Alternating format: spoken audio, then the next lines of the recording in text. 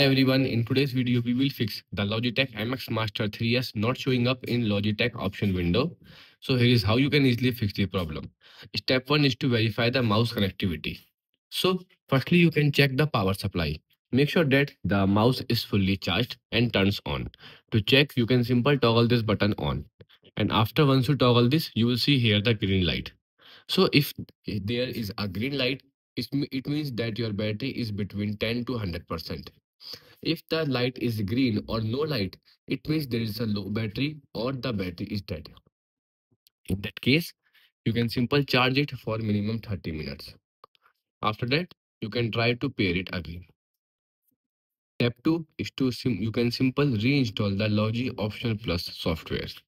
So you can open your browser, then after download the software exe file. After that, the file will be showing in your downloads. And then firstly, you can uninstall the previous one. So to uninstall, you can open your all applications.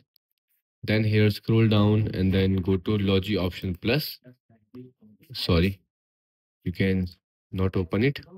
You can simple again open the all applications, or you can here right click and then click on uninstall. Once you uninstall, you can rerun your installation file by simple double tapping on it. And now click on yes, and then it will ask you to reinstall. So if you already having a software, then it will ask you to reinstall. And if you uninstall the previous one and then reinstall, then there's the only option is to click continue to start. After that, you can reinstall the software with a latest firmware version. So after that, you can try to pair it again. So if still you are facing an issue, so now you can simply reset the pairing process. So to reset the pairing process, you can simply firstly turn off your Bluetooth. Sorry, before turning off, you can simply delete the device from your Bluetooth. So you can open the settings. Here, go to your Bluetooth settings. Here, click on mouse and then three dots and then tap on remove device.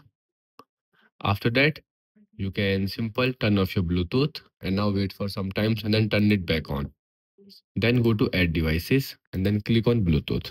Now you can turn your mouse into a pairing mode by simple long pressing the pairing mode button.